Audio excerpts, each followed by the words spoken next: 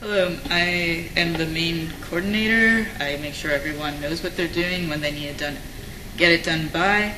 I also do a lot of the background art and work a lot on the game's design, the dialogue, the script, laying out panels, so a little bit of everything. I'm in charge of character art and a little bit of storyboarding and design on the project.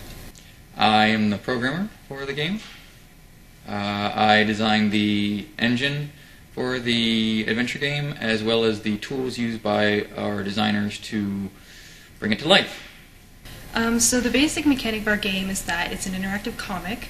So every single time that you make a choice in the game, the next panel is generated based on your previous decisions, your previous actions. So as they progress, they will be generating a graphic novel of their own that they will be able to print out upon completion of the game, and they can view anytime while playing the game. The game is basically a point-and-click adventure game. A lot of it's investigating, talking to people, sleuthing around. So Paige is your average American teenage girl. Something happens to her little sister and she wants to investigate. That spurs her into this kind of quest to discover what's going on in town, and eventually leads her to discover that human trafficking is very much alive. Since she doesn't have superpowers or AK-47s in her back pocket, her main weapon is her smartphone. So the smartphone has several different apps that will be available in the game. The first one is a navigational app, similar to when you look at maps on your own phone and you can kind of see where you're going. But for us, it's a navigational tool in the game. So the player selects the location and Paige can travel there. She can change the time of day to see different people depending on what time of the night or day it is.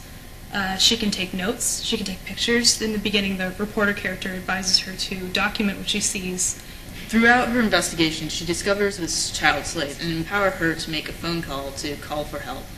And so a lot of this is looking for the signs that someone might be a slave and knowing how to get them to contact authorities.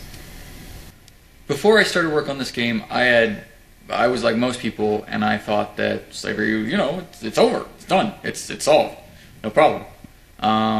But then when Katie and Sharon came to me to work on the game, I discovered that that's not the case, that slavery is happening right now in the United States.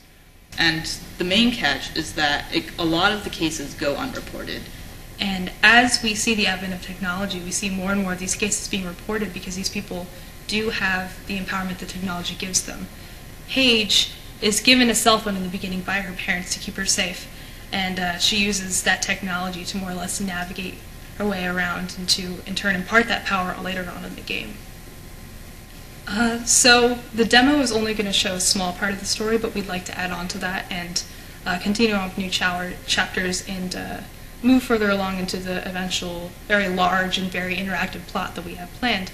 We have more characters and backgrounds that we intend to add as well. And we will have other features such as the characters will have different facial expressions in order to get more of the comic feel from the game. Through the Imagine Cup, we could bring to light an issue that not many people are aware of. And it's a great way to get the message out there that this is a problem, it does exist, and there aren't many other venues that we could talk about a problem like this.